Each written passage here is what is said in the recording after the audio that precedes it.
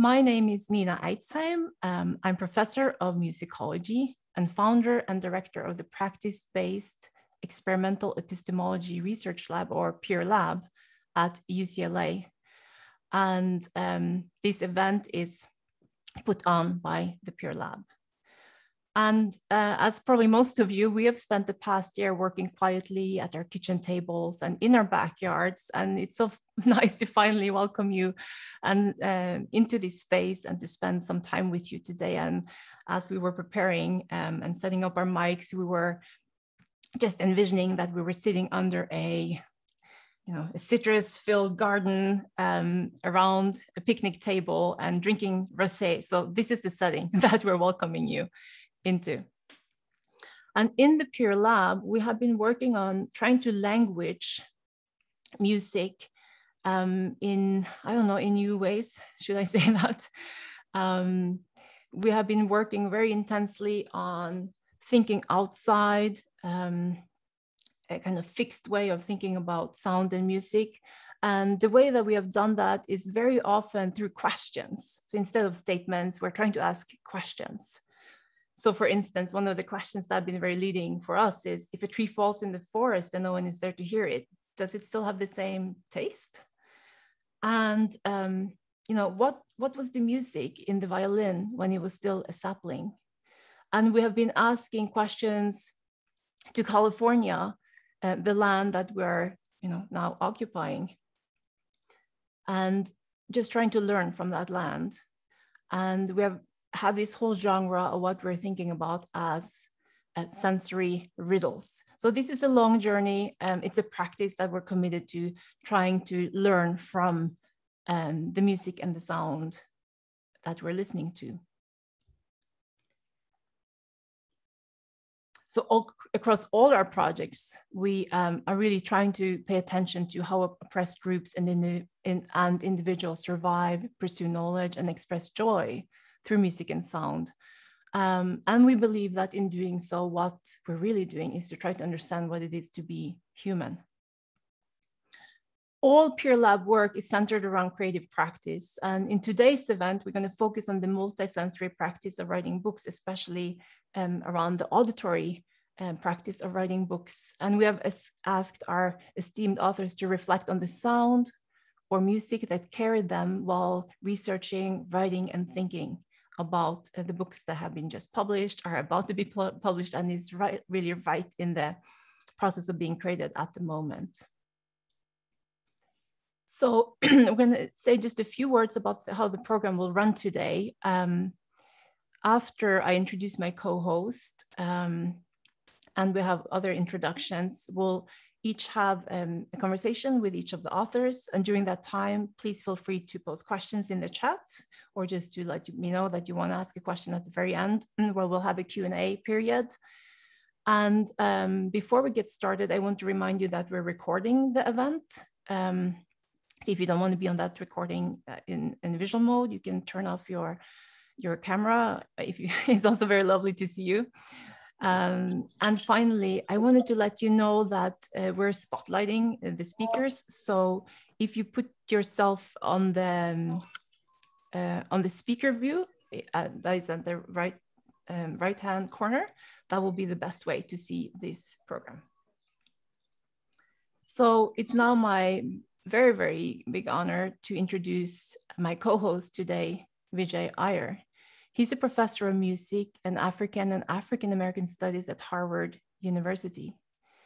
He received the MacArthur Fellowship, a Doris Duke Performing Artist Award, a United States Artist Fellowship, and a Grammy nomination, the Alpert Award in the Arts, and was voted Downbeat Magazine's Jazz Artist of the Year 4 times in the last decade. These are just a few of his accolades. He's recently served as a composer in residence at London Wigmore Hall. He was the music director at the Ojai Music Festival, and I would imagine many of you were there with me.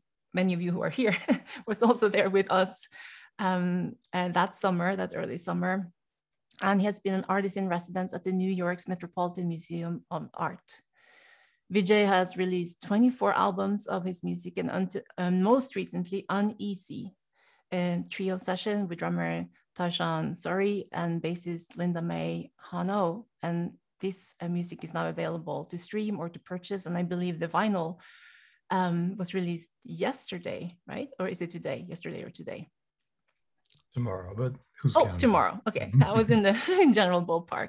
So thank you so much, Vijay, for doing this with me today. And I'm handing the microphone over to you. Thanks, Nina. So flattered to be a part of this. Great to see you all gathered here. I'm looking at all the names and it's like my whole Twitter timeline has come to life. So great to see you guys. And I'm really thrilled, especially to get to sit here and spend some time with three leading lights in the study of Black music, Black literature, Black life, and inspirational figures in the humanities. I'm going to read the three bios. First is Gayle Wald. She teaches in the American Studies Department at George Washington University. She is the author of 3 books, including Shout, Sister Shout, The Untold Story of Rock and Roll Trailblazer, Sister Rosetta Tharpe. And It's Been Beautiful, Soul and Black Power Television. Her current project, which she'll talk about today, is Democratic Rhythms, Ella Jenkins, Children's Music, and Civil Rights, which traces the life and career of the Black woman who transformed children's music and music education in the United States. Ms. Jenkins, now 96, lives in Chicago. Next is the wonderful Daphne A. Brooks, the William R. Keenan Jr. Professor of African American Studies and Professor of Theater Studies, American Studies, and Women's Gender and Sexuality Studies at Yale University. That sounds like a lot of committee meetings. How do you do it? And the author of Jeff Buckley's Grace and of Bodies in Dissent, winner of the Errol Hill Award for Outstanding Scholarship in African American Performance Studies, and most recently, the magisterial Liner Notes for the Revolution, the intellectual life of Black feminist sound. She has written liner notes to accompany the recordings of Aretha Franklin, Tammy Terrell, and Prince, as well as stories for the New York Times, The Guardian, The Nation, and Pitchfork. And third on the list here is the wonderful Professor Farah Jasmine Griffin, a dear friend of mine for, a couple of decades now. Am I allowed to say that? Professor Griffin is chair and the William B. Ransford Professor of African American and African Diaspora Studies and director of the Institute for Research in African American Studies. The William B. Ransford Professor of English and Comparative Literature and African American Studies and affiliate faculty of the Center for Jazz Studies at Columbia University. That too sounds like a lot of committee meetings. She is the author of numerous books, including Who Set You Flowin', the African American Migration Narrative, If You Can't Be Free, Be a Mystery, In Search of Billie Holiday, which just had its 20th anniversary, is that right? Harlem Nocturne, Women Artists and Progressive Politics During World War II. Griffin's writing also appears in Essence, The New York Times, The Washington Post, The Guardian, and Art Forum. Her most recent book, which we'll talk about today, is Read Until You Understand, The Profound Wisdom of Black Life and Literature. And it will be available in October 21, and we cannot wait. Now I'll hand it off to Nina and Gayle to get things flowing. Thank you. So Gayle, I've been waiting so long to talk with you about this new project that is just in your desk and in your head and in your ear right now. Can you just introduce us a little bit to, since I think Daphne and Farah's work, some people may know a little bit more about at this point, but I know this is a very new area for you and the repertoire. And so can you tell us a little bit maybe about the project, but focusing on what has been in your ears when you have been conceiving of it? Yeah, well, thank you so much for putting this together. It's amazing to be here with such an amazing group of people. I will try to get to the, I could spend all day kind of spinning the accolades for you, for everyone. I won't do that, but thank you. This is really fun. And I'm happy to be able to talk about this new project. So I am writing and it's very much in my head now and just beginning to come onto the page, a biography. Although biography can mean a lot of things, and that's still kind of, you know, what that means is still very much in play for me, called Democratic Rhythms, about Ella Jenkins. So Ella is 96 years old and lives in Chicago. So she's very much a part of my life right now. The book argues, and it's not really an argument, it's kind of self-evident, but I hope to make it an argument that Jenkins revolutionized children's music by modeling and disseminating a practice she called call and response rhythmic group singing, which is not the name, it's not a method that she pioneered, but kind of what she titled her first album in the 1950s. Jenkins is not she will say she's not a trained musician, although she has a critique of the notion of training, but she will often say she's not a trained musician, but she produced albums that focused on rhythm, and her earliest albums from the 1950s and 1960s used Afro-Cuban percussion. She played the conga drum or the bongos to engage children playfully through the exploration of rhythm. And there's much to say about her pedagogy, but I think what's really essential to her work is that she proposed that, you know, instead of having a teacher at a piano in the front of a classroom, or listening on a phonograph, this is the 50s, to a symphony, that music was the making of the music. And the making of the music could be a practice of radical democratic community for children. So really kind of the method, the repertoire of children's music, she changed everything. So the chapter that so getting to the question about listening, you know, so I'm starting, you know, you pick a book and, you know, if you've written a book, you kind of like start with the chapter that feels most urgent to you. And so what I'm working on now is the period of Ella's life between 1951 and 1957. She's from Chicago. She's a product of the South Side. She goes to do Sable High School, and then she goes to junior college in Chicago. And then she goes out to San Francisco. Someone tells her, why don't you study at San Francisco State? So she leaves home. She leaves her mother and her brother. She's never been away from home, goes to San Francisco. And around the time she's getting her degree, so she's kind of meeting all kinds of people, and there's much to say about her life. But around the time she's getting her degree, she's walking down a San Francisco street, which she calls an arty neighborhood. So could figure that out. Maybe it's North Beach, maybe it's somewhere else. And she sees a Black man carrying a conga drum. And she has this very disarming curiosity. Even at 96, she does. And she decides she's going to go up to this guy and say, like, where can I hear you? Do you play that thing? Where can I hear you play? The man that she ends up approaching on the street, this is around 1951, is Armando Peraza. He's one of the most important Afro-Cuban percussionists working in the United States. He's still kind of beginning then. He had recently come to the US with Mongo Santa Maria, and he had landed in San Francisco because he was working with Slim Gaillard out in San Francisco. So she happens to walk up to him, and he says, I'm just starting this gig at the Cable Car Village, this club. And so she says, okay, I'm gonna come see you. And it changes her life. She goes and hears him, and something changes. So in Chicago, her first love was blues, and she learned how to play harmonica from her uncle, who was a steel worker who taught her harmonica on the side because she was interested. It was not something a girl was supposed to do, and she received no encouragement to do it. So that was already a kind of act of rebellion. And she had heard Mexican music from Mexican-American coworkers. She worked in the Wrigley Gum Factory during the war. But when she heard Armando's music, and this was a band that was doing Mexican styles, and the band was called the Afro-Cubans. They were doing Cuban styles with some Mexican styles and some African-American styles. She heard something in those rhythms that transformed her. And it opened up new sonic worlds, new political worlds, new aesthetic worlds. She began to make connections between the Miss Mary Mac that she did growing up on the South Side and varieties of it, and the music she was hearing from Armando. And amazingly, this woman who taught herself how to do a lot of things that weren't acceptable, even though there were no female role models, she decided to teach herself how to play Afro-Cuban rhythms. First, like on in a trash can and the table she hung out at the Cable Car Village, and then eventually purchased her first drum and it kind of took it from there.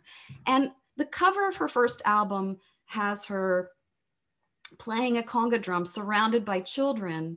who are playing other claves, bongos, maracas, so other Afro-Cuban instrumentation. Anyway, to cut to the point, I'm very much now involved in trying to think about Ella's musical world. And so the music, the soundtrack to my creativity is in a sense trying to listen to her listening. And obviously, you know, shout out to Peter Sendy, but obviously her music is a kind of expression of her listening to Armando and her listening to Cab Calloway and her listening to Billie Holiday. I mean, I know the musicians that meant something to her. And I can talk to her about it. And one of the other things is I can still listen to Ella listening, because when I mention Armando to her, and we've been FaceTiming every week during the pandemic, she starts launching into Miguelito Valdez's Babalu, which she first saw in 1945 at the Regal Theater in Chicago. So this kind of like part of the burgeoning kind of mambo craze kind of early on. And she starts singing it, and she starts playing an invisible drum in her retirement home. And so I've really been thinking a lot about when Ella Jenkins went back to Chicago around 1953 and began working with teenagers at the South Side YWCA and teaching them classes in Cuban rhythm. These were girls who like didn't want to get their hands calloused, but she was teaching them lessons in kind of consciousness and aesthetics, and by teaching them these rhythms and by using Latin music as the hook. You didn't want to say she was teaching them African rhythms, she was teaching them Latin music, and that was the way that they got into it with her. So mostly I've been thinking about how did Ella hear this? And in a way there's, you know, I have a playlist for today, but in a way there's no playlist because it's really trying to recover a musical world that doesn't exist in any one recording, but has to do with kind of these layers of the sonic world that she was inhabiting, and trying to puzzle out, you know, and I should say that she's very much, you know, she's very much with us, but her memory is not so good anymore. So there are things that are very difficult to ask her at this point. And so I'm living with Ella's music and I'm not trying to be Ella at all, but I wake up thinking about Ella these days, and I go to sleep thinking about Ella and trying to think about how to kind of convey the story of a life for a reader. And otherwise, the soundtrack to my creativity is total silence, because during the pandemic, I either hear my partner, who's usually behind this screen, or I hear Fortnite that my kid is playing in, 5 feet away. So. This is incredible, Gayle. I just had this movie in my head as you were speaking, imagining all these scenes. And by trying to listen through or listen with how Ella listens, do you hear the world in a different way? I mean, she seems to be all about practice. She's shifting the practice of what it is to imagine music and what it is to engage in music for these kids and for herself, right? So has she shifted your listening practice, not just in listening to her and what she heard, but just in a more broader sense? One of the things that Ella, so I struggled in the beginning. So I've been thinking with Ella hard for a couple of years now. And she used to always call herself untrained, or her partner Bernadelle would call her untrained. And I would say, come on, what do you mean? You write this whole liner note about the sound of the South Side, and that, the notion of trained has its own ideological baggage. So she has a critique of this. But one of the things that she did is, right, when she heard Armando, she learned, and I recently listened to the podcast that the Millennials Are Killing Capitalism podcast with Fred Moten and what's his name? Hanif, who wrote you guys know who I'm talking about. Anyway, and they were talking a little about this. She never said to someone, how do you do that? Right? She did this. She sat and she listened and she listened and she listened.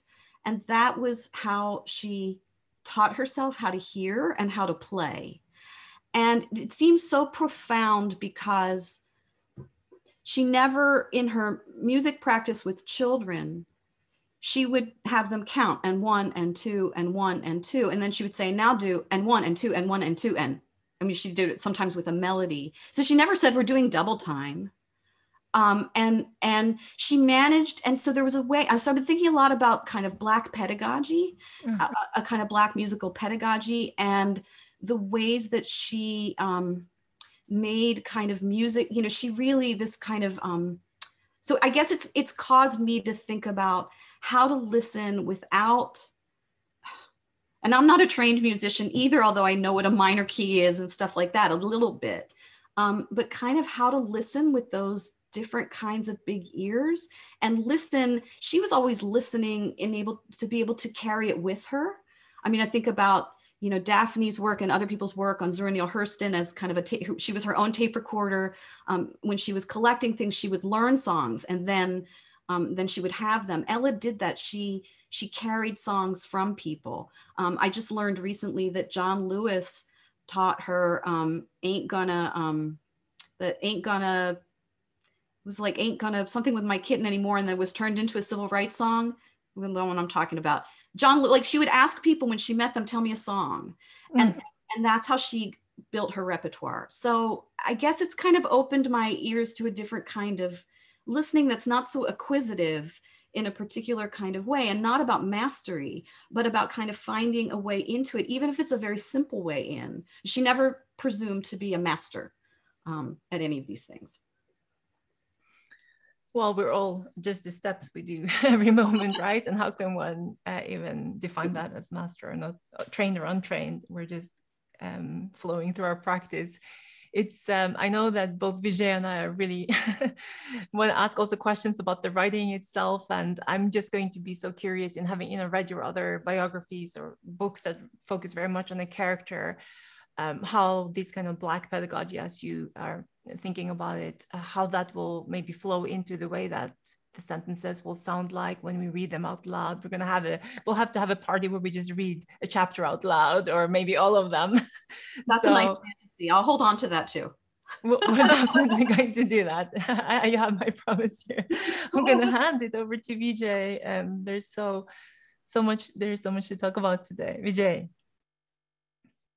Well, thank you guys. Well, I am going to bring in our dear Professor Farah Jasmine Griffin. We're going to talk a bit about your new project and about your process. As I said, we've known each other for quite some time, and I've been a fan of your work since, I think like probably the first talk I heard you give was maybe something related to When Melindy Sings. Absolutely. It was becoming When Melindy Sings. That's right. Yeah. And I remember you even in that talk thinking about the sound of a Black woman's voice as in relation to the nation and how we think of an us and different notions of nation, different registers of nation even. Right. And so I wonder if listening and belonging is a way in to talk about the work you're doing now, because it seems like it's very autobiographical, isn't it? It is. Well, thank you. I mean, our friendship has meant so much to me, and I've learned so much from you over the years. But this new project is hybrid, I guess I would say, and it's very autobiographical, although it's not an autobiography. In that way, it's similar to If You Can't Be Free. It goes back to that moment. If You Can't Be Free, Be a Mystery opens with my curiosity about Billie Holiday being sparked from my father, particularly after my father's death. And Read Until You Understand goes back to that moment and does a deeper dive to that period. But even before I knew that that's what this book was going to be about, and then, you know, it then goes into different forms of cultural analysis as well as memoir. But you're so right. So even before I knew really what that book was about, I listened my way into it. And so with all of my projects, music is, I didn't really even think of this until Nina said it to me recently when we were doing something else, but music really is part of my method. It either helps me enter into a historical period when I'm thinking about people for whom we don't really have full archives. Black people, sometimes I'll say to myself, what were they listening to? I think that there's each generation has a different way of moving in their body that is informed by the music they dance to and listen to. And so I have convinced myself that I can learn something about a period or people if I know what they're listening to. So I started this project knowing that I wanted to write in some ways about the 70s, but not knowing what form it was going to take, having no idea that it would become as autobiographical as it was. And it was actually through an assignment given to me by Daphne Brooks when she pulled a bunch of us together. And I think Nina referenced this in some of her posts about this event, to just do a works in progress. And Nina was there, and Gayle was there, and Imani and Salamish and Emily Lordy. And it was just a wonderful small working group of people. And I knew that I wanted to write about the 70s, but I had no idea. And the sounds that I kept hearing initially were these, again, women's voices. It was Sarita Wright, Denise Williams, and Minnie Riperton.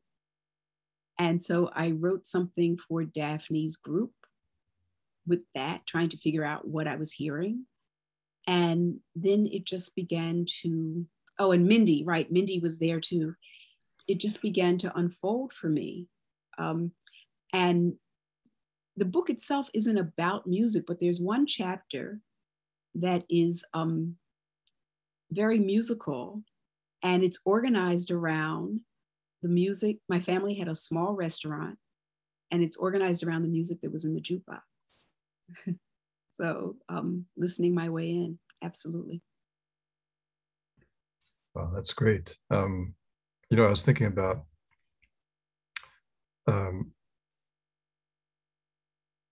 particularly, when you wrote about Billie Holiday, it wasn't just about the sound, but it was about everything that kind of conditions the listening experience of that sound. The sort of both the kind of like myth making around her, and even just the sort of, like your access to it through technology, and then how the story kind of keeps unfolding and keeps propagating and keeps kind of remaking itself, and how that then almost intervenes on how we listen and what we're listening to.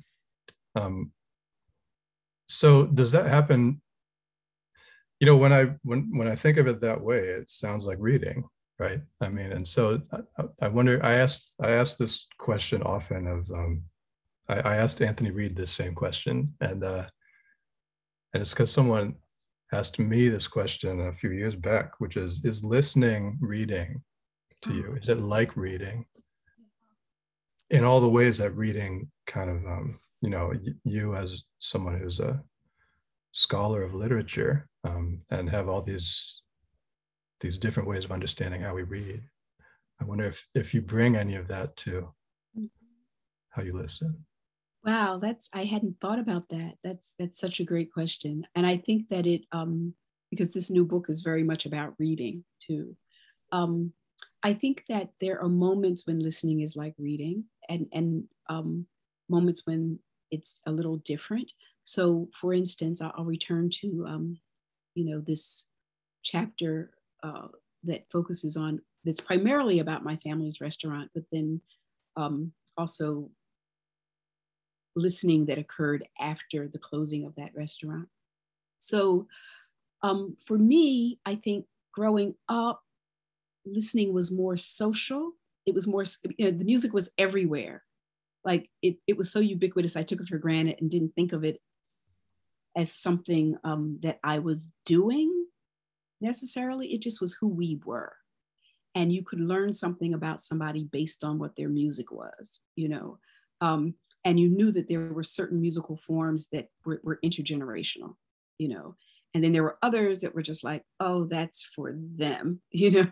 But we listened together. And so that's what the restaurant was, right? That there's this jukebox and there's old music on there. So kids are listening to old music, but there's also the brand new music.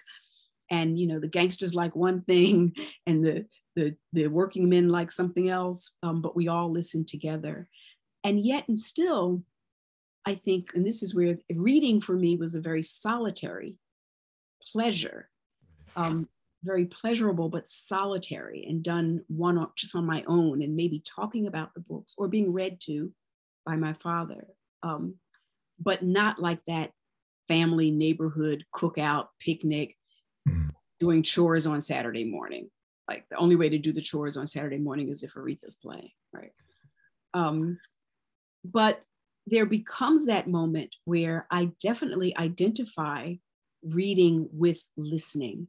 And that's where those women come in, because I didn't listen to them in community. I listened to them, heard them, discovered them by myself on the radio. In fact, Vijay, your voice sounds like one of those quiet storms. I was joking earlier that I've become ASMR guy in the pandemic year, since all I ever do is talk to a screen.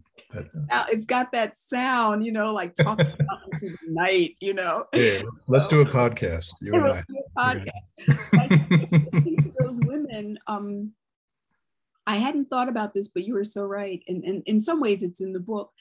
Listening to them was on my own at night, listening to the radio at the same time that I was beginning to read Sula and these works by Black women writers.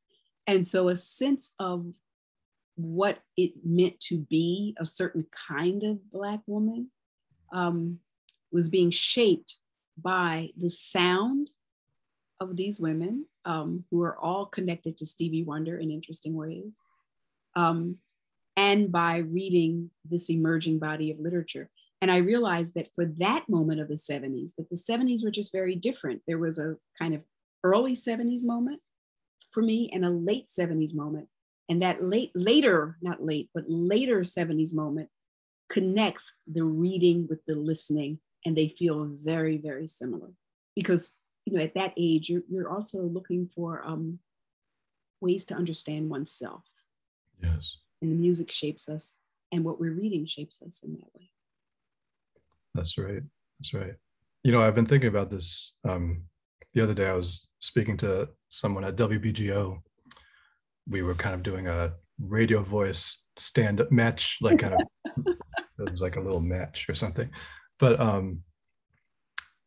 I was noticing that, you know, the very strange thing about making records is that, you know, especially if you're used to live performance, is that what you're trying to do is harness what's meant as a collective experience and turn it into a private one, basically. You know, like you're going to give someone something that they might have in their lives, possibly forever, for the rest of their lives. You know, like maybe they'll have your CD or your LP on their shelf and they'll bequeath it to their kids and whatever. So, and that means that they live with it in a way that's very private, very intimate. And so we end up having these very intimate relationships with recorded music, even though it can also be a soundtrack to a notion of us or a notion of community. And so that's a really interesting tension that you're drawing out here. That you know, I had the other. I mean, you're so right. And then I think that what happened. I was finishing this book during the pandemic, and another thing, there were new ways of, and I was thinking about listening to the jukebox with my family or at the cookout or whatever, versus listening as a teenager by myself. And then I thought, and here I think this is where you're really onto something, is that there's this sort of hybrid form that emerged during the pandemic. And for me, you know, it was the verses, right? Or, yes. or the DJ Nice, right. the DJ, you know, that. Right. And so I actually, in that chapter, talking about the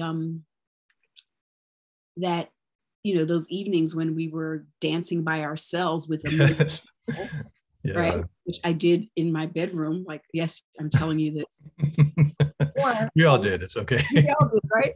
Or listening to what felt very intimate was watching and listening to Jill Scott and Erykah Badu. And I'm doing it. And, you know, my husband's also writing a book, so I'm trying not to disturb him. So I have my earphones on, but I'm like, oh my God, you know, and by ourselves. And yet you're looking in the chat and it's also communal. And I think it also did something. It was a reminder of community. Right. And it was a reminder that both of those, you know, D Nice and the verses, was also like, you know, we're catching hell right now. Like we are dying in the pandemic and they are still shooting us in the street. And we need to be together, but we can't be together. And we're used to coming together, right? And the music is speaking to us and reminding us that we are a community and that we take joy in each other's presence. And what was possible through that was that the us who joined in was huge. Absolutely. Tens, hundreds of thousands. Exactly. Wild. Everybody was there. But it was both kind of familiar, but also, you know, totally new. Yeah. Well, I know we need to move on, but I'm so glad that you're writing about verses because those were such rich moments. I mean, particularly to watch an artist kind of be nostalgic about themselves, you know, about, oh yeah, I remember this part of my life, you know. Exactly. So they have the same relationship to the records that we do. Even they have the same relationship to their records, to each other's records, to Indeed, old records, especially the early days when it was like bootleg, you know, it wasn't highly produced, you know. So yeah, this is wonderful. We have to keep great. We're neighbors, so we'll keep it up. For sure. Yes. Stick around. We're going to move on to the homie Daphne Brooks, who I believe has a whole thing. She has a whole like show for us here. But I did want to ask you about this word that you use to kind of start your book, which is this word arrangement, and how that kind of is a way of listening, re-listening. Yes, I've got mine too. Right here. It's a heavy thing. It is. It's worth. As I say, we wrote it together. Everybody on this call. Well, it's like I said about records. I'm going to have this forever, so I'm psyched. Vijay. So let's talk about arrangement and listening. And so we shout out to the French theorist Peter Zindi again.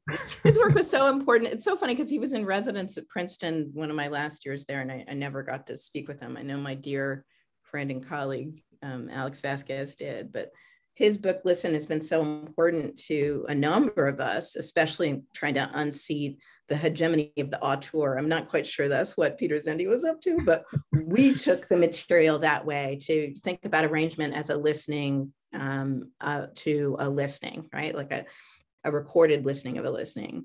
And that was really important to me, especially in the part of this long ass book that I just published that is not there, as Gayle and Farah know better than anybody else on this call. There was a third last section of this book.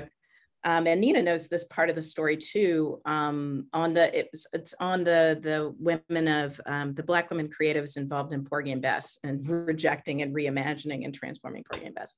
And a lot of it is kind of like a sonic cartography of interventionist listening and undoing and all that kind of stuff. I'm not going to talk about that project today, but that's where I would go with that. I kind of thought I would, and first of all, thank you, Nina, and thank you, Vijay, dream interlocutors, and Gayle and Farah, my ride or die fairy god sisters, as I like to call them. I kind of, in talking a lot about this book that just came out, something that's been very clarifying, what's embedded in the book itself is that it's partially a history of Black women intellectual sound. And it's also it's a story about ethics. It's about the ethics of how we listen. It's a story about, what we what we write about when we listen to Black women, and trying to have kind of intimate intellectual conversations with a whole range of interlocutors about that. And when Melindy Sings was so important to my thinking and everybody else's thinking along those lines as well. So when I was trying to think about what to share today, since we're talking about a soundtrack to creativity, and here I'll pull up my little crutch, I wanted to just sort of talk about the way that I write and about the ethics of writing and what's been important to me in the past and hopefully the future as well as I carry forward with my work. So it's a little bit of a playlist that's structured around different ethical problems and responses to problems. So I've been thinking about struggle and the cathartic. And so this track that I come back to a lot when I'm writing is this one. I'll play a little bit of it.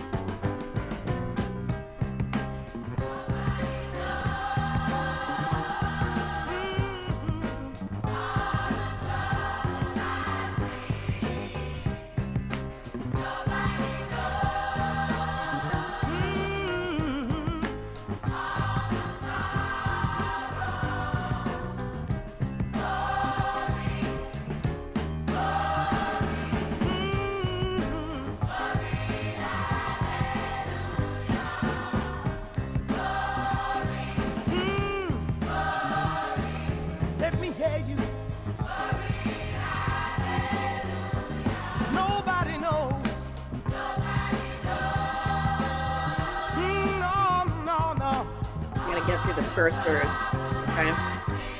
Nobody knows. Oh, no. Glory, glory, glory, glory. Say it again. Say it to the Lord.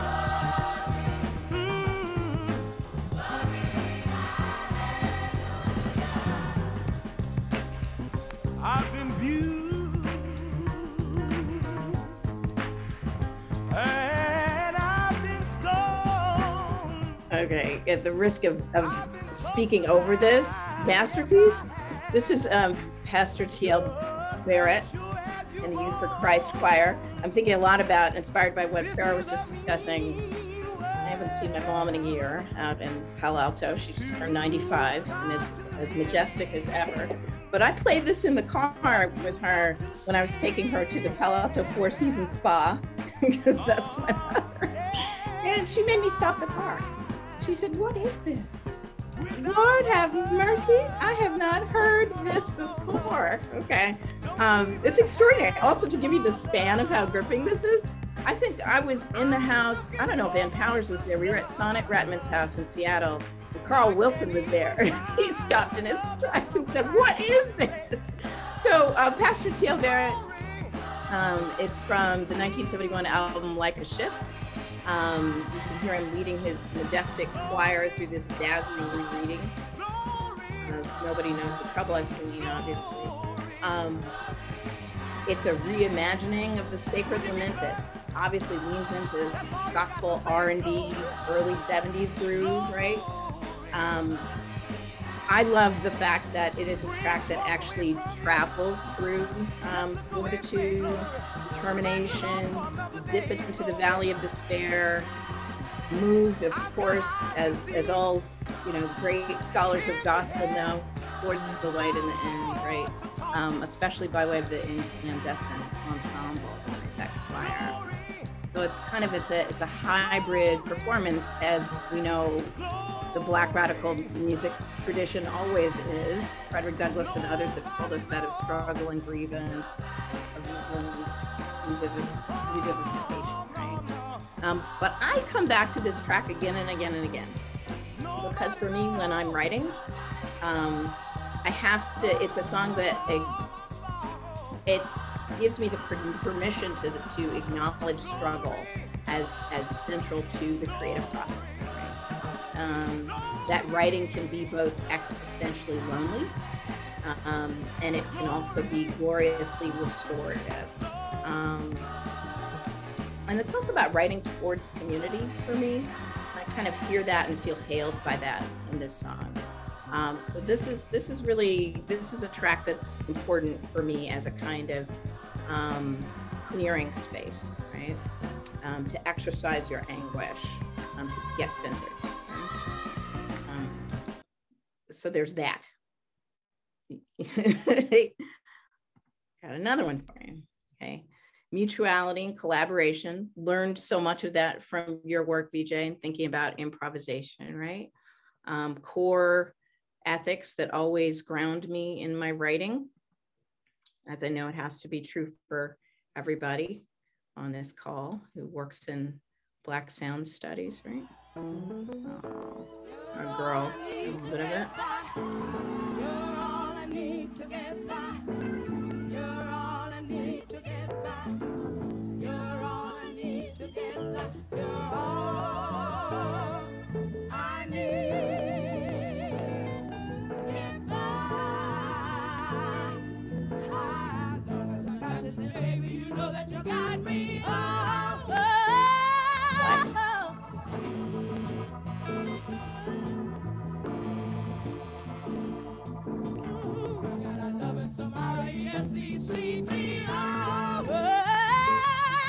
So this is my absolute favorite Aretha Franklin set of recordings of all time. Live at the Fillmore West, uncut. Don't Fight the Feeling 4-disc set with King Curtis that came out in the early aughts. It's another grounding kind of recording when I'm trying to think about engaging with whatever the work is that I'm trying to produce. It's for me a lyrical articulation of intimate mutuality, right? I really, really love the way that Riri and the ensemble, King Curtis, Billy Preston, Sweet Inspirations, that they slow down the tempo of the song, right? That we know that the version that we're most familiar with of You're All I Need to Get By is buoyant in all sorts of glorious ways, right? But this is deep groove meditation on the meaning of care and engagement with your beloved community. It's an acknowledgement, again, of the importance of that community to your survival.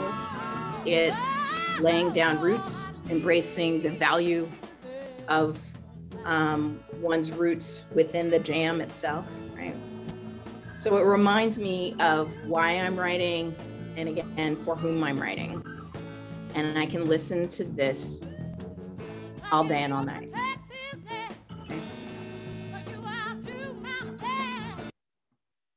Okay, then you've got the art of restoration, right? That I think about when I'm writing, right? Okay. This is, you can't take the indie out of me. You can't take the indie out of me. Start a small place and go to a bigger place. People like when you go small, you go to a bigger place. Small, big place. Tuned in, Kip. Nature. So you've got Williamsburg's Afro diasporic indie supergroup. The version of the track that I listen to often is off of their 2004 EP, Desperate Youth, Thirsty Babes. A cappella, kind of remixed barbershop mayhem and beauty. But I love this live version as well. I've called it a kind of lean on me for the 21st century. It's an ethical anthem. It's one that thinks through and allows me to keep at the forefront of my desires and my intent in my writing, the idea of loving your neighbor, your beloved one, someone who's going to catch you when you fall. It's restorative with regards to spirit And again, you know, and thinking about kind of how we're all entangled with one another and the stories that we tell, it's important for me as a kind of clarifying resolve in terms of thinking about the entire universe involved in the production of whatever it is I'm writing, which is why I always say, like, we wrote this book together, right? That my entanglements, right, are central to the story that I'm telling, and that ethically, as critics, it would be exciting to see, especially the hegemonic class, to do a little bit more of that kind of thinking, right? Two more to wrap up very quickly. But believe me when I say, Chorus. I will be your accident if you will be my ambulance, and I will be your screech and crash if you will be my crush and cast, and I will be your one more time if you will be my one last chance. Oh, sweet tree, fall for me. Oh, Tundi. Okay. Interesting that it's about loving your neighbor, but it's also about proximity to violence. It is, yeah. I mean, it's about precarity, right? Yeah. And how we're going to save each other, right? Exactly. If we don't take on some responsibility for being able to catch each other, and do think that there's something to, at least in the way that I've tried to write in recent years, to trying to figure out how to catch each other, even the villains, as I call them in my book. I'm trying to catch them and catch them. You know what I mean? Well, I know you called me the DJ, but I'm going to make you the selector for the next party. The selector. Okay, fair enough. My last two entries, you know, I'm always trying to dream of futurity when I write. I think I'm the only person in the world who liked the last album. Anybody else wants to share that experience? I really thought it was extraordinary.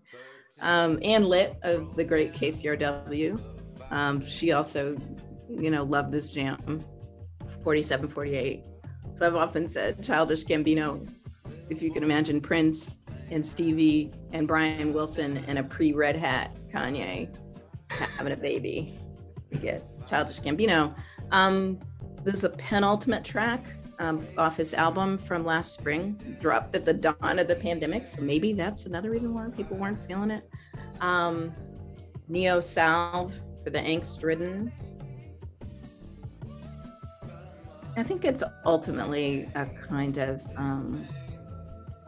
you know, a dreamscape of futurist possibility. And I always have to write with futurity in mind. And I guess that puts me in the Black Ops camp as opposed to that other camp. Okay, very quickly then.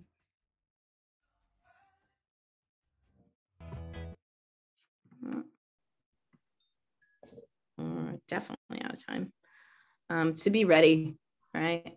Anticipatory readiness, as our friend Danielle Goldman has beautifully written about it. I think being able to write with that kind of intent is a long Black freedom struggle ethic. And I'll just very quickly give a shout out to Damon Locks, who's got an incredible new album with the Black Monument Ensemble called Now, Forever, Momentary Space. There should be another parentheses, clothing parentheses there. Just about holding space, as our next generation folk like to call it. I think there is something ethically magical about when we write, how we think about creating space, about world making, right? But the idea of being able to hold a space in your writing, right? It ties into all those other ethics of connecting to community, right? Mutual care and aid. But I do think that our listening practices invite us to consider the kind of spaces that we make and try to sustain through our writing. So with that, trying to keep us on time here. Oh. Wow, Daphne, the one and only. That was like Daphne Brooks. explosive. Because I want all the words were so beautiful and all the music was so beautiful, and my attention was kind of like firing on all cylinders to try to keep up with all of that beauty. Thank you. Thank you so much. I want to bring in all our speakers today, Farah and Gayle. Oh, Gayle is here. And I know that Anne has a question. Anne Powers. Should I? So maybe we can bring in Anne too if you want to get brought in.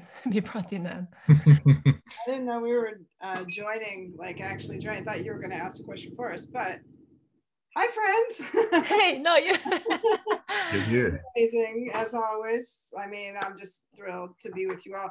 Here's my question. So, Gayle, this might start back with what you were saying, but I know it relates to all of your work. How do you ethically deal with the point at which your listening has to become imaginary in a sense? I think about this in relation to one of my obsessions, Florence Mills, whose voice was never recorded, or there supposedly is a demo. I've never heard it, but you know, so I wonder what I bring to the table, what baggage I bring when I imagine her voice, you know. But I also suspect that, like Gayle, you were talking about trying to reconstruct Ella's listening practices, or I mean, I know Farah, you dealt with this in your masterpiece about Billy, and Daphne in your new masterpiece, you deal with this. So that's my question. How do you deal with the ethics of at the point where listening becomes imaginary, or playlist making becomes imaginary? I guess I'll start. So we'll say like all listening is imaginary, and we're always listening through our bodies. Okay, well now we've done with that. You know, so assuming all of that, right? I think I mean, if I'm talking about a biography, it's a very specific task, and you know, you have to make your peace with that. You know, it does certain things and it can't do certain things. And so within that context, I think for me, you tread very, very carefully. I mean, I never know, never. And so it's kind of always degrees of skating on the ice and hoping you don't, you know, like where the ice feels thicker, and then also the difficulty of working with, you know, the dead speak to us, but having a living subject, you know, is both beautiful and complicating. So that's not an answer, except and this has to do with scholarly training, I think, is always having a sense of humility when you approach the idea of knowing anything. And especially when it comes to knowing something about a person, you know, as opposed to a text. Text let us know about them. We have different permission to know about them, I think, even though there's ethics of engaging with text, but certainly engaging with a person becomes much deeper. So anyway, that's that, you know, just trying to be humble at the same time in the project that I'm doing. At some level, I have to take some of those risks. If I don't, then it won't be interesting to someone else. Like to make the story transferable, to make someone else want to listen to the story, then there's certain things that I have to do. So that's my answer. A great answer. I mean, I agree with everything Gayle said. And also I think there's something there's something to be said for admitting what we don't have access to. And that we don't necessarily have a right to have access to everything, right? And that we approach it, we get as close as possible. We listen to people who actually heard and what they say and how they describe it. And we listen to a singer who says, I got this from that person. But I think there's something really, and this is where the humility comes in, right? There's something to me that's just really moving and quite melancholy, but in a beautiful way, that there's just some things I don't have access to. And you know, I can imagine some parts of it, but you know, aside from writing it as a piece of fiction, I'm just going to say I can't even I can't. You know, I can imagine it, but that's not getting you any closer to it. So that would be my answer. I just want to interject and say, Farah, I'm so glad you said that, because I think a lot about the kind of mistelling of the story of Buddy Bolden and the branding of Buddy Bolden. I don't know, Jay, you might have some thoughts on that too, but you know, in the beginning of jazz, and how that a little bit of that humility you're mentioning would have gone a long way in the way that story has been told. I'll just add to that I love the story of not knowing, because it's tied to larger truths. And I tried to do that in this book, is to invite people to maybe try a experiment with a different path that is not necessarily always invested in a totalizing master narrative in every sense of the word, but to think about other ways of handling the story of not knowing. So that's just kind of my jam right now. Yeah, that's right. I mean, that's partly why I asked Farah the question I did about reading and listening, because we don't read from the standpoint of total knowledge, right? We read partially always. And so listening is always partial. And I feel like that's, I mean, the other thing is that the musician doesn't know everything about what we make, you know? We don't have full access to the total, you know, what was the phrase of Nattier, the total musical effect, right? Is we're just a small part of it. And so the way things propagate, no one has full access to. And this is actually something that came up in an interview I did with Muhal Richard Abrams, where I asked him, why is there music? I just asked him a very basic kind of like wide-eyed question. And he said, well, the purpose of music is to excite all these different perspectives. So he embraces that, the fact that like someone will come up to you after a concert and tell you something about what happened that you did not know, you know? And so for me, like as a music maker, to experience these other ways of knowing and these other perspectives on what's happening is, makes me a better listener and makes me a better, hopefully someday, a better artist. Wow. I thank you so much, everybody, for all of this. My head is exploding, and I'm already thinking about rewatching this very conversation that I'm part of and re-listening. I know that Robbie, my dear friend Robbie, has a question. Can you turn your video on? Oh, there you are, so you can be highlighted. Hello. Thanks so much, everyone. I had a question for all the panelists. Could you speak about practices of listening while actually in the act of writing, whether that's pen and paper or typing?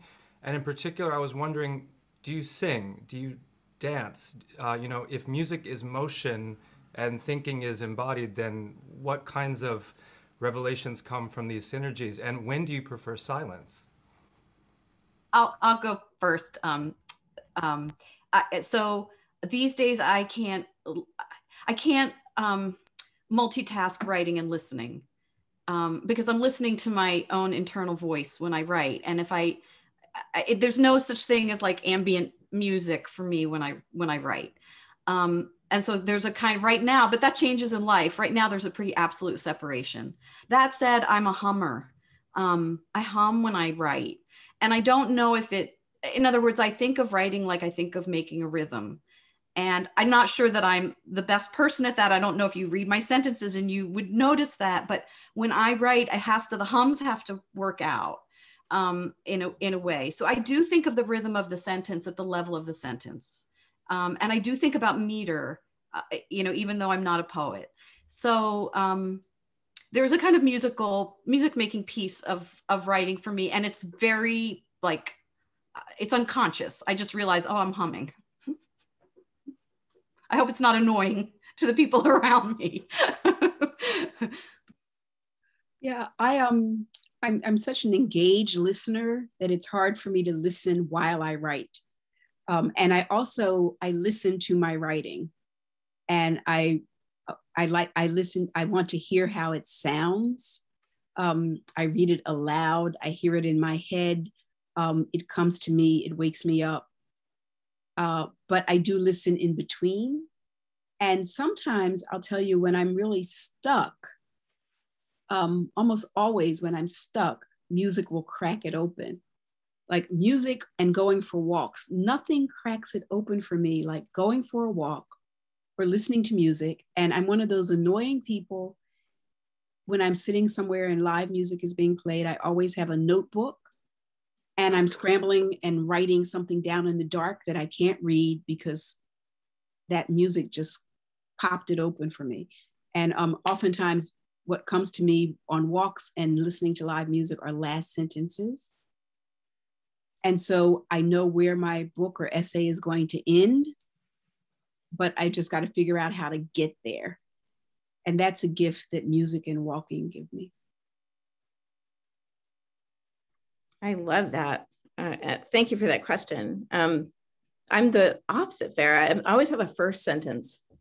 And I often, I mean, this is very, I think, our dear Grande Dame Morrisonian, not comparing myself at all, but in the sense of those first sentences being so powerful, I will, sometimes a sentence will come to me often about, I know I have some kind of a piece that I'm getting ready to write. And it's not necessarily tied to the music, I think, at all, but it becomes the kind of synecdoche for something larger. And I tend to listen. I also, like everyone else, I find it distracting to listen. Like I find it stressful to listen to music most of the time, but if I don't, because I know I'll always go to work. But I do like to listen to whole recordings in between writing and to live inside of the music. I will also write alongside of, and this comes from, 2 decades of going to the pop conference in Seattle and being involved in critical karaoke from its origins, just writing through the event of the recording. I find that incredibly generative. But also the songs that I was just sharing, those are songs that I always go back to. And I will, to answer your question about movement, I will usually pace. If I'm listening to one of those songs, I'm kind of pacing and trying to ground myself. So thanks for that question. Thank you so much, Robbie. And I think you were coming to us from Istanbul, and I see people here from Cambodia. I see people from Europe, West Coast, neighbors of mine, East Coast, all over the place. So this is a truly international, resonating conversation.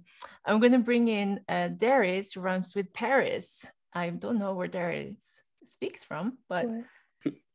Hey, I'm tucked away in Kansas. I'm geeking out really hard right now because I've read y'all's and I keep returning to it. So thank you. My question is connected to Robbie's, but I'm really interested in the sounds that spill into your work and surprise you, right? So like when you're writing about music, sometimes you can like focus on a song or a moment in a song, but are there like whispers or shouts or moans, or Gayle, in your case, Fortnite, like are these other sounds that kind of creep into your work, and maybe when you're doing an editorial pass, you clock it? I'm nosy.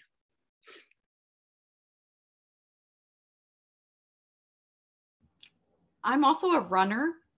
I don't know if anyone here is a runner, but music is very controversial, in terms of being a runner. There's times, there's a kind of runner who doesn't want to listen to music because it's like a crutch. Like you got to learn how to listen to the rhythms of your body. And then, or there's the kind of like using music as, in that kind of mechanical way. I don't know if I'm answering your question at all.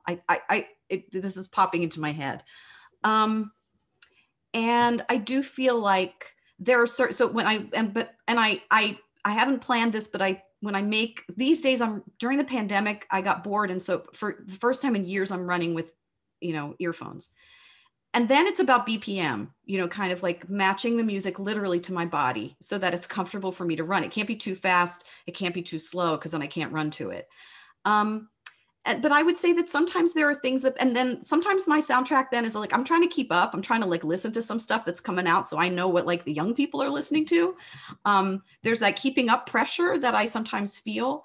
So, but sometimes those things that are like, it's not music that moves me, but it does like pop something open. And so I hear a lot of Fortnite stuff. Fortnite is very music and dance intensive. There's a lot of music going on next to me. I have no idea what that music is. But sometimes it can really, I feel like there's like these jarring sounds that, kind of can wake you up. Because all of a sudden you get in your groove, you know, of this, the stuff that, of the, you know, I feel like this with the running soundtracks, it's the BPM and I'm in a groove and you need something to get you out of it sometimes. And sometimes a certain sound can do that. Oh, that's great. I hear, so this is probably saying more about my mental health than I want to admit, but I carry voices in my head and I hear them all the time. And I hear the voices of my mother and my grandmother and my aunts and my teachers and my nemesis. So those are the things that usually intrude when I'm writing, more so than the music. I have a different relationship to the music, but the voices that I carry in my head, and then I fancy that I hear the voices sometimes of my subjects. You know, I think it was Gayle who said you write the chapter. You don't start with the first chapter. You write the chapter that's most you know, kind of writing you right then. And I remember when I was writing Billie Holiday, really struggling with something and being awakened in the middle of the night saying, start with this chapter. And it just came to me and I convinced myself that it was Billie Holiday telling me where to start. So I hear that it's the voices, the sounds that I hear that are always with me and accompanying me all the time. Thank you.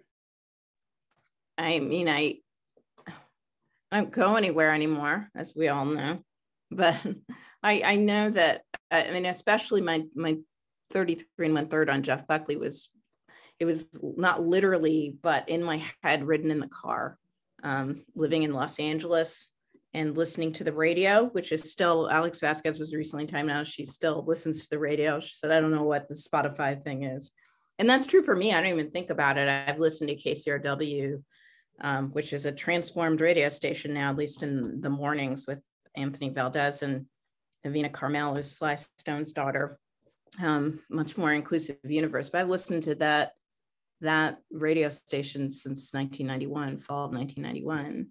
And so there's a way that the radio as soundscape created a heterogeneity of different kinds of sounds, especially on that station, that I think had something to do with the different rhythmic structures that Gayle has talked about in my writing, sometimes in different affective moods. So I think that's how it kind of permeates my prose, or it used to. Yeah. Thank you for that. Thank you. Thank you so much, Darius. Well, Vijay, what is the soundtrack to your creativity? I mean, we know how you are oftentimes soundtracks to our creativity, but let's turn it around. Yeah, it's funny. I think I actually kind of found myself inspired by seeing Daphne speak more than many times, and particularly that she'd do these kind of voiceovers. But also I'd find that, like, when I write specifically about music, which you know, sometimes people invite me to do, then I find myself using language in a very different way.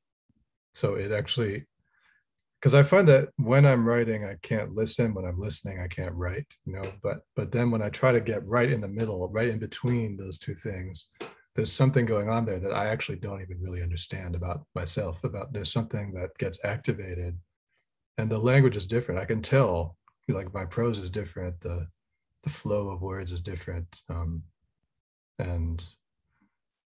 But then I also find, like, if I'm going to perform that, then I need, like, to just sit in silence for a while. Like, I need to just sit in a dark room, sometimes, you know, sometimes literally into extreme degrees, just like sensory deprivation chamber or something like that, or turn the dressing room into that, so that I can access some other part of myself that's not verbal, that's not concerned with getting something right, or getting, you know, finishing a sentence, or these kinds of things. So yeah, I find myself in this weird zone where language and musicality kind of complete, but also kind of confound one another. So I'm not answering your question either. Nina, how about you? You are, yeah. Sorry, I was typing to Josh because Josh, you need to turn on your camera before we can spotlight you. That was what I was trying to tell you. Nina, can you tell us your soundtrack to Creed? I can. I have, and this is why it's so secret. I feel it's so personal. I think I will never tell people what I listen to when I write. It's a complete secret. And I have a list that is just my writing music, and it's music I've listened to for maybe 20 or 30 years, just on repeat. And they're just a handful of songs or pieces. And I don't know, they have to be just so familiar that they just feel like my skin or like feels like me, but at the same time, they're like not me. They take me to a place, and they're really like, it wouldn't mean anything to anybody else. They're completely random, something I just heard on the radio, and I felt like, oh, that one can work. And I think I've found a new one now. But so that's kind of my method, but nobody will know the content of the method.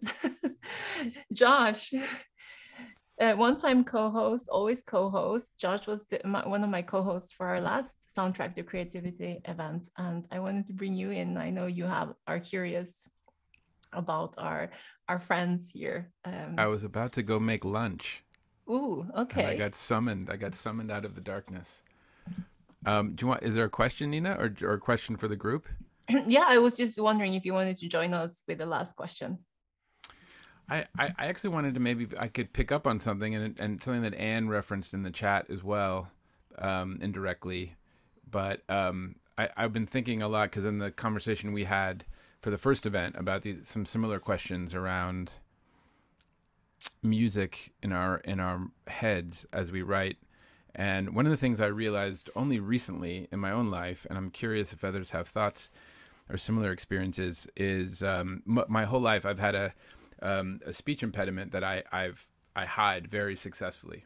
And only recently did I realize that I write in a kind of pattern of commas, of endless commas, to establish a rhythm that allows me to speak it out loud, to read the text out loud in a way that I don't get stuck on words. And so if I don't have that kind of almost like a staccato pattern, I can't say the words. And so I've only literally in the last year realized this about myself, and started to understand the way that I was writing on the page was actually following a music that I didn't even know I needed in order to speak. And so I'm just curious also if there's also kind of limits that we all have. Maybe limits is the wrong word, but kind of obstacles or things we wrestle with that impacts the music that we need to write, not just the music we want, but the music that we need. Thank you so much for sharing that, Josh. It's really, really beautiful and interesting. I mean, I have an automatic response to that, and I was thinking about it today. One of the things about studying someone who works on children's music is you think a lot about children in a kind of beautiful way. We're unless you work on children's literature, we don't usually think about children at all, so one of the things that I've been thinking about, accessibility in our methods. One of the things that, so I'll speak just with Ella Jenkins as a way of answering this question or the prompt, is that she realized she did work with developmentally disabled kids of all sorts. And one of the things, but this is not about ability, this is about universality, about universal accessibility, is that she realized that people will respond to rhythm even when they can't speak. So when she was working with kids who had limited ability to speak, you could say, boom, boom, and you do it now too. And they could do it. And there was something about it that everyone walked away, all these kids walked away from what she was doing, feeling empowered and feeling like they had been part of something, even if they had just clapped together. And there's something about that, kind of stripping. There's something, I'm trying to figure out how to talk about the genius of stripping it down to that, how she got to that, and how that which is kind of a lesson for children, is also such a powerful lesson for all of us. It was like getting to the element and not being worried somehow that like she didn't have the tools to do it. And so just thinking about, I was speaking this morning to someone who's a music therapist, and so this is in my mind because she talked about, kind of these elements of music that can be accessible, that can give us speech in this case, even if it doesn't come easily to us.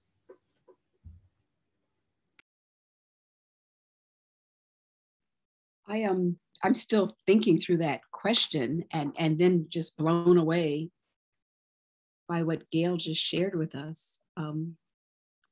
So I don't think I have an answer, except to say that I think I have crutches sometimes that aren't really that I'm familiar with, and that I try to sometimes break myself out of. And I don't know if crutch is the right word, but it's like I believe in, like I like, here it is. Okay. Sometimes I have to say you have to forego the nice sound for the meaning. And my gut is to always go with the sound of something that I'm writing. And I like threes. Ba-da, ba-da, and I don't like and. I don't like ands. I don't like the word and. Ba-da, ba-da, ba-da, and I always write that way. And I go back through those sentences and I say, but what does that mean? It sounds really pretty, but what does it mean? And it's hard to give up the sound. If I can't do both sound and meaning, it's hard to give up the sound to give into the call for meaning for me. And I have fights with copy editors over the use of and also over, and I'm just the opposite, Josh. Like I wouldn't know a comma if it slapped me in the face. like I'm an English professor, and the commas, I have to be encouraged to use those. That's so funny, because when I was reading your bio, I was like, I think I need to stick an and in here. That might have been that right there. Hey, Josh Kuhn, that was a really beautiful and challenging question. And I appreciate it so much. I've been thinking about how I would answer it. And I think for me, having taught in a racist English department for 13 years, I found my solace in being able to write about music, which I'd always wanted to do. I kind of accidentally ended up doing English. But in terms of taking the road of solace, it was also a path towards power, which I don't think I didn't think about self-consciously, but if I really examine the aesthetics of how I've written for a while about music, it's about quickly establishing whole worlds. That's often how I'm setting up writing a talk for EMP or anywhere else about sound and about Black women in performance, about kind of claiming the space and seizing the space, about acknowledging my control over the narrative.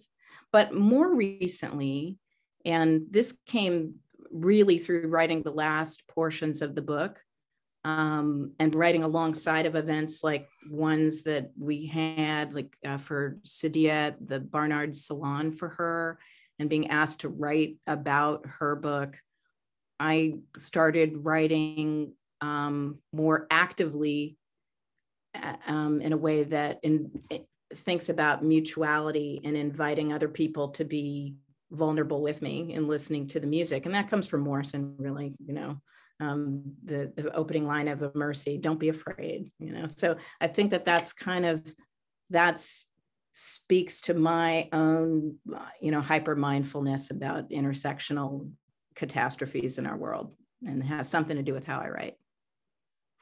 Thanks, man. Thank you, everybody. My goodness, there's so much to process here. your last line, Farah, reminds me of how this whole concept of this series came about. And it was just these beautiful sounding and deeply and clearly articulated, Farah, sentences where you spoke about, in an event we did in the fall, where you spoke about the soundtrack to the pandemic. That's, I think, how you kind of entered it, talking about beginnings. And then it started to be about the soundtrack to you writing this book that is coming out in October. And you talked about how actually you're not writing about the music very much, but that the music is just all enveloping the scenes, and you of course told us about the specificities of the jukebox and the restaurant.